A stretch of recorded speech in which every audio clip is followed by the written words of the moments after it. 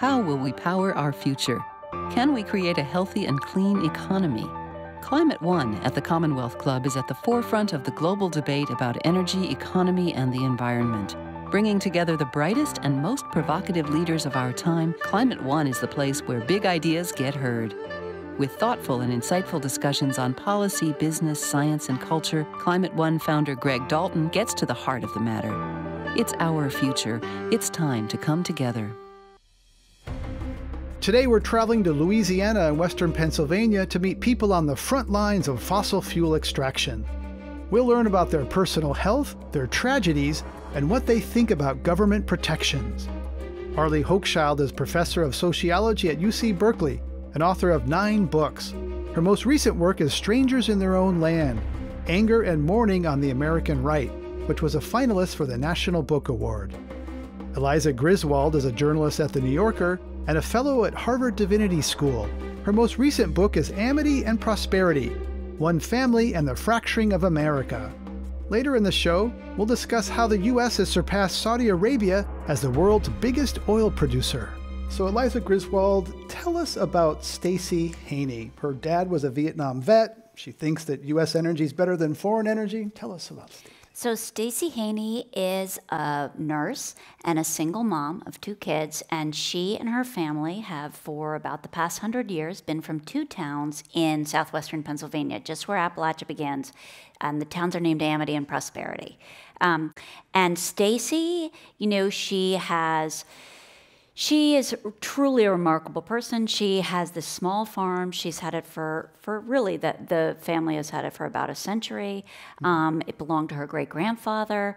And what happened in 2010 and 2011 is that her son, who was 14 at the time, Harley, began to develop mysterious illnesses. And she, as a nurse, had the capacity to do some testing. And she found that she and her daughter and her son had benzene and toluene in their bodies. And Harley had arsenic poisoning. And once she got this information, she knew that there was gas drilling just next door, unconventional drilling, fracking, about a quarter of a mile from her house. But then her daughter looked in her 7th grade computer science class, looked at their house on Google Earth, and she saw that just a quarter of a mile from them, there was a 7-acre industrial waste pond.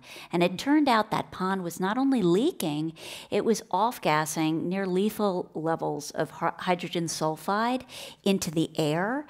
It was literally rotting with a bacterial infection. These were just the very beginning of the elements that Stacey learned about this mystery that was unfolding next door to her and how it might be impacting her family's health. And there's one dramatic moment where I think she's in a room with her friend Beth and some energy representatives, and they're about to sign a lease for, and she seemed pretty conflicted. So tell us about that moment. So, when fracking came to southwestern Pennsylvania, a lot of the messaging around it and a lot of the reason that Stacey wanted to sign a lease was this idea of energy independence, which is clearly nothing new. But to Stacey, it felt patriotic, and it felt patriotic for a couple of reasons. First of all, she comes from the Rust Belt, and the promise of industry's return. Her dad is an out-of-work steelworker, and they grew up in poverty. So the idea that she was doing something for her region so people might go back to work, that was very positive. But what was also positive, you mentioned her father was a Vietnam combat vet, and she really wanted to keep American troops out of harm's way, out of foreign entanglements over oil. And so she thought that she was really doing her duty by signing this lease, and she was also going to end up with a $9,000 payment that would allow her to build her dream barn. And that was really, she thought, going to secure her spot in the middle class. Arlie Hochschild, one of the characters in your book is Lee Sherman. It sort of epitomizes the great paradox. So tell us about Lee Sherman and the great paradox. Well, Lee Sherman worked all his life for petrochemical companies. He was a pipe fitter and a fixer of any leak that was in a pipe. And he worked for Pittsburgh Plate and Glass. And one day, he was asked by his boss to take on a certain mission, and it would be at dusk when nobody could see, and there was something called a tar buggy, and it was heated from the bottom, and it had all the toxic waste and sludge that had produced that day. And it was Lee's job to look left, look right, make sure no one was seeing, and unscrew a valve and release this toxic waste into public waters. And he told me this. He was is now in his 80s, and he told me that he felt guilty about doing this.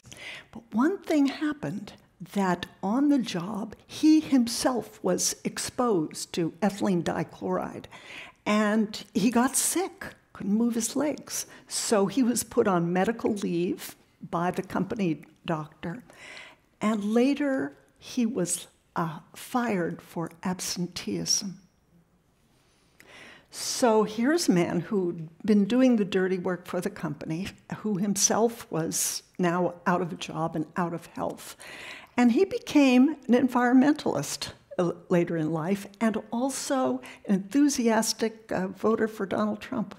And I have periodic conversations with him about how he puts these two things together. I think of all the characters and the stories in your remarkable book, Arlie, it's Lee Sherman who is just indelible. And the complexity of that moral situation that I just can't get out of my head. So eventually, Stacy gets some information. So finish her story. There's a sad part where she has to leave her land. Yeah, so Stacy has to leave her land. I mean, following this in real time was mind-bending. So finally what happens is her kids are so sick, they have to move out. They move into a trailer behind her parents' house in the nearby town of Amity. Her parents don't have drinking water, which is his own story, which I won't get into now. But, so she's living in a trailer with her kids. At night it's so cold that they tried not to roll over because they stick to the trailer's walls because they're warm and the trailer is cold. She's constantly on the move. They really are a different kind of climate refugee.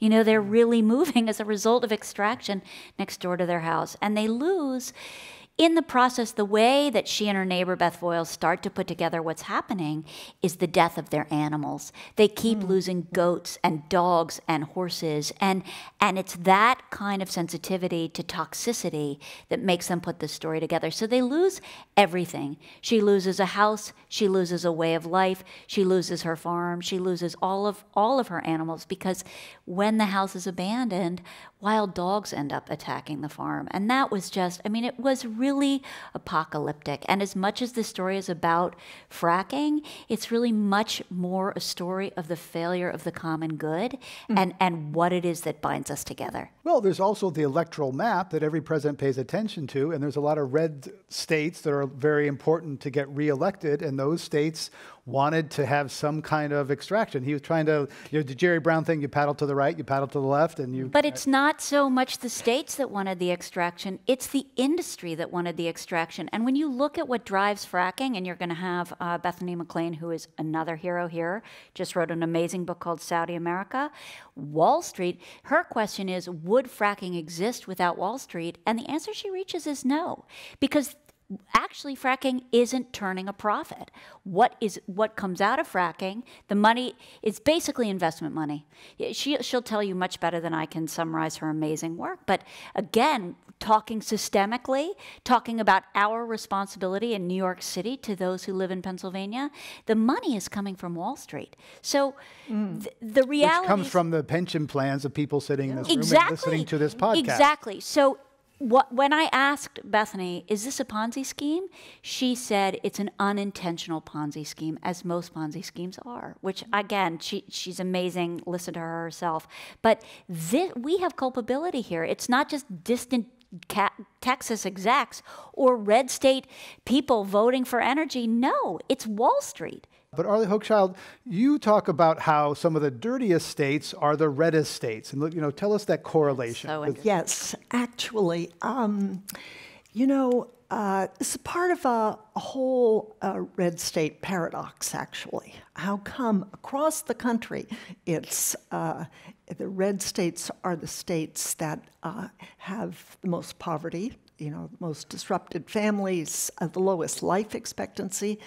As part of that, the worst pollution. And the closer you are to a zip code that has a high rate of exposure to toxic waste, the more likely you are to be a Republican, the more likely you are to agree with such a statement as the government is already doing enough to preserve the environment.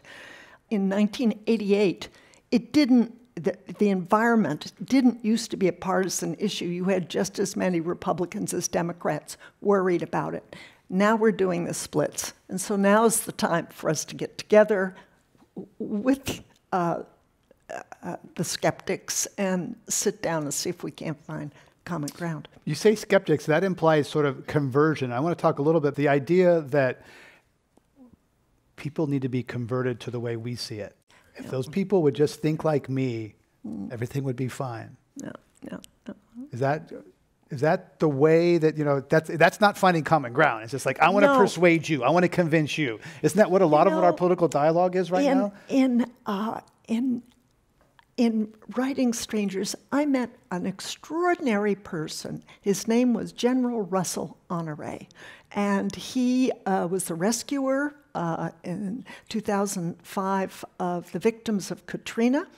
And he now has become an ardent environmentalist. He's leading the environmental movement. And I watched how he talked to non-environmentalists. And he did it this way, not by arrogantly kind of disregarding the values and symbols of the people he's talking to, but by acknowledging them and doing what I would call a symbol stretch. I'll give you an example. He was talking to a group of Lake Charles businessmen whose mantra was freedom, freedom. They didn't want anything to do with environmental regulations. So freedom to invest your money, freedom to make a lot of money, freedom from onerous regulations, freedom. And so he's talking to them. They don't like environmentalists, don't even like the word. And he says this, I woke up this morning and I looked out at Lake Charles. I saw a man in a boat, and that man had his fishing line out. But that man is not free to lift up an uncontaminated fish. I thought, you genius. Oh, I followed him around for the next day. Just how do we do that? We need to do that with patriotism. Not say, oh, you're silly to be patriotic. No, of course not. We're patriotic too, but what does patriotism mean? Doesn't it mean a free press? Doesn't it mean an independent judiciary? Doesn't it mean democracy? I mean, you start with the symbol and you apply it more broadly. Production of oil and gas in the United States has surged to levels unthinkable a decade ago due to the revolution in hydraulic fracturing. Fracking made the U.S. the world's largest supplier of natural gas, and recently the country surpassed Saudi Arabia and Russia as the world's biggest oil producer. On the show today, we'll explore what it means for our economy, public health, and the environment. Joining us is Severin Borenstein, professor at the Haas School of Business at the University of California, Berkeley. Bethany McLean is a writer for Vanity Fair and author of the book Saudi America, The Truth About Fracking and How It's Changing the World. She also wrote the book The Smartest Guys in the Room, a chronicle of the Enron debacle that was made into a documentary film. Cassie Siegel is senior counsel at the Center for Biological Diversity, an advocacy group. Severin Borenstein, I think a lot of people don't really realize how fracking is really, and Bethany writes about this, really a manufacturing process compared to a billion-dollar oil refinery or offshore platform that is planned to be operated and generate revenue for 30 years. Tell us how fracking is 2 or 3 years, and it's manufacturing, it's repeat, do it again. Yeah, so the fracking technology, in the conventional technology, when you drill oil wells, they tend to last for decades. And the fracking technology is tapping into smaller, they're not even pools, they're rocks, and pulling the oil out. And the really important point of that is that a typical frack well is tapped out mostly in 5 years or less. So this isn't a process of making a huge investment and then reaping the gains for decades. It's a process of constantly having to drill new wells. It's a manufacturing process that's innovating all the time, and there's a huge amount of money to be made in making it more efficient. And so when we saw the crash of oil prices in 2014, they had gotten up above $100 a barrel, and they headed down, and Saudi Arabia and many American analysts said, $70 a barrel is going to wipe these guys out. And they started innovating, and they started getting costs down. And they still couldn't survive at $30 or $40 a barrel, but that pressure forced them to become much more efficient. And so now I think most of the industry thinks that they can break even at $50 or $60 a barrel. Now, that still doesn't make it a good bet if we start to actually reduce demand, because Saudi Arabia and Iran and a lot of other countries have $5 or $10 oil. And there's a lot of that in the world. Bethany McLean, tell us how, in a way, Saudi Arabia tried to put Texas frackers out of business, but really squeeze them out of the market. So it's a little bit of mythology and a little bit of truth. People who know Saudi Arabia and recent events have shown this only too painfully and horribly, have cautioned me into it about thinking you can ever understand anything the kingdom is doing from the outside. But there was this widespread belief that as oil prices started to fall in 2014, Saudi Arabia made what came to be seen as this pivotal decision not to cut production, because cutting production would have increased prices and thereby helped save American frackers. And so people saw it as this concerted effort to put American frackers out of business and remove them as a competitive threat from the oil market. And look, it almost worked. I mean, I think 150 companies went bankrupt during that period. 1 million barrels of production came offline, and it kind of underscored the fragility of this industry.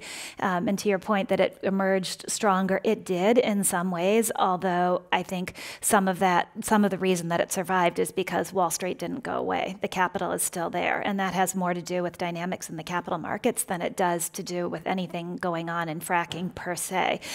Because the Federal Reserve cut interest rates so much in the wake of the financial crisis in order to prop up the economy, that's resulted in capital flows in two ways. One is that interest rates are really cheap, so it's easy, or have been, so that it's been really easy for heavily debt-laden companies to raise money. And the second is that a lot of pension funds who can't earn returns in places that they used to have been increasingly putting money into riskier areas, like private equity firms and credit-based hedge funds, which in turn put money into fracking companies. And so the most important aspect, I think, in the comeback of the industry wasn't the industry's innovation, although that was there, but it was the fact that Wall Street was still there and the capital didn't go away. Severin Borenstein, the carbon math, these companies are going to defend their profits as their shareholders want them to do. What's the solution? If it's not going to be regulation, is it innovation? Is it technology? The carbon budget is being consumed every day. We're here talking kind of like business as usual while there's this ticking climate that we acknowledge, and we talk about it and then we kind of push it to the side and go back to business as usual. All of us sort of do that. I mean, we took a giant step backwards in November 2016 because we lost the federal government as a partner in this. And now California is one of the largest economies in the world, possibly the largest, that's making a real effort to reduce climate change. The real contribution California can make is in innovation. That's what we've been doing in every other industry. We're a knowledge-based economy. We need to figure out how to make electric cars that are actually cost-effective. We need to figure out how to electrify a lot of things we do. We need to figure out how to integrate renewables into a grid and still have a stable grid where people can get cost-effective and reliable electricity. California is doing a lot of that. We will demonstrate that you can run a grid at 60% renewables. And 5 years ago, a lot of people said you couldn't. And California has made tremendous progress. And I think that's a much bigger contribution towards pushing the technology forward that can come in under the fossil fuels and therefore be adopted in poor countries. So when you ask India to reduce their greenhouse gases, when coal-fired power is incredibly cheap in India, the way I think we're going to get there is partially they're going to start paying more attention to the local pollution, which is a huge problem in India and cuts many years off of people's lives. But partially they're just going to say, boy, we can do solar and wind power in a cost-effective way. And if we can do that, then I think these poor countries are more likely to do it. Otherwise, they're going to grow the way we grew, by burning a lot of fossil fuels and emitting a lot of greenhouse gases. In which case, we're all toast. Cassie Siegel. Severin, you bring up poor countries and invoke them to not do it here in California, but at the UN climate talks last year in Bonn, the 47 least developed countries in the nation said to the developed world, we need you to take urgent action to stay below 1.5 degrees, including no new fossil fuels and a managed phase out of fossil fuel production. That's what we need. So to invoke poor countries when they have spoken for themselves, pleading, the most climate vulnerable countries have been pleading for decades for urgent action, and we are out of time. We have heard the same arguments you're making since the 90s. And before then, nobody's saying we don't need action on demand side, but we need urgent, on a wartime footing action to get this done. And you have argued against doing anything on California's own dirty oil production. I couldn't disagree more vehemently with that. 3/4 of the oil produced here is more climate damaging than what comes from the tar sands of Alberta, Canada. There is no place better suited in the world than California to lead the way on what we know we need at the most fundamental level. We need to leave fossil fuels in the ground. And for decades we've heard, let's do more R&D and let's work on demand, and only working on the demand side, only working at the tailpipes and the smokestacks.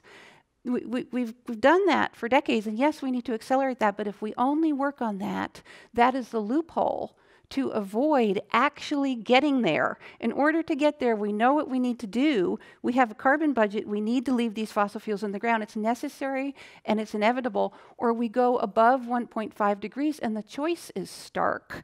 Between 1.5 and 2 degrees, the IPCC, the scientific body that advises the world on climate change, has just released this report with this stark change between 1.5 and 2 degrees. That's a difference between complete disappearance of the coral reefs and a chance of maybe saving 30% of those coral reef ecosystems, and on and on. It's stark. I mean, everything that we care about is at stake here, and we have to do more. Severin Borenstein. Well, I completely agree that everything's at stake and we have to do more. I think we see differently what's actually going to be effective. First of all, the developing world is producing more greenhouse gases than the developed world now. We are by far more responsible for the greenhouse gases in the atmosphere. But the path is that the developing world is actually growing faster. They have said they need everyone to reduce greenhouse gases, but China and India are still on paths of building more coal-fired power plants. And they're doing that because they're poor and they want to grow. And China, people live on per capita GDP that's less than 15% of ours, and India's is half of that. I agree with you that we need to take less fossil fuels out of the ground, but I think going out to the world outside the Bay Area and saying we need to immediately stop producing fossil fuels just will get us nowhere. I think everybody will simply ignore us. And I think the way that we actually will get somewhere, and the way that we have gotten somewhere so far, to the extent we've made any progress, is by innovating. Climate change is a major threat, but it is not the only major threat. And I think the poor countries in the world and the countries that really have shaky democracies would not appreciate strengthening Saudi Arabia, which we now, if you've been following, you've known for a long time is not a real civil advanced country, and Russia, which is now run by an autocrat who is trying to basically expand power. I think that matters too. Bethany McLean, let's get you in here. I mean, you financially cover the markets. It's price is king, right? I mean, that's what really matters. Let's get you on this, on whether people will do things for any motivation other than dollars. I think at the end of the day, it's dollars that will decide this, and maybe I'm a little too cynical from decades of covering the markets, but that is part of the reason that I focused on the financial underpinning of this, because I thought if the capital stops going into this industry, that's what's going to change things. If investors are unwilling to put money into it anymore, that's where change is for sure going to come about. Not in any other way, because people suddenly decide they're going to do the right thing. And I thought your point about the dollars going to Saudi Arabia when we cut production here is really interesting, because we're now seeing it play out in real time how reluctant countries around the world are to disentangle themselves from Saudi Arabia because of the huge pot of money the country has to invest. And when you think about the dollars, the Saudi Arabian dollars that are very active in supporting Silicon Valley right now, there's more than one way in which problematic things happen in the world. So you're talking about the Khashoggi, killing, parent killing in Turkey, and that's how that's brought the geopolitics of Saudi Arabia to the fore. Yes. This idea of American independence or American dominance, you're saying that this shows it's not there yet because of the way people are still showing deference to Saudi Arabia. So when I started the book, I thought it was this interesting conundrum between this idea of American energy independence, which fracking was helping us achieve, and the financial instability of the industry. And when things don't add up, I'm always interested. But I came to believe over the course of working on the book that this whole idea of American energy independence was itself something of a fraud. And it's something every president going back to the 1970s has been talking about, American energy independence. But you stop to think about what it actually means in today's world, and it turns out those words don't actually mean anything, because the price of a barrel of oil is set by global markets, so it's set by events around the world, no matter how much oil we're producing here. And because business in America depends on imports from other countries who themselves are reliant on Middle Eastern oil, it's not as if we can look at Saudi Arabia and the Middle East and say, oh, we're producing all our own oil, we don't need you guys anymore. And you can see that with the current headlines about the horrible murder of Jamal Khashoggi, that nobody is saying, oh, American energy independence, we don't have to care about the Middle East. Quite the contrary. It's really highlighted all the ties that exist between America and the Middle East. So when people talk about drilling because it's going to grant us this mythical notion of American energy independence, it's kind of a fraud.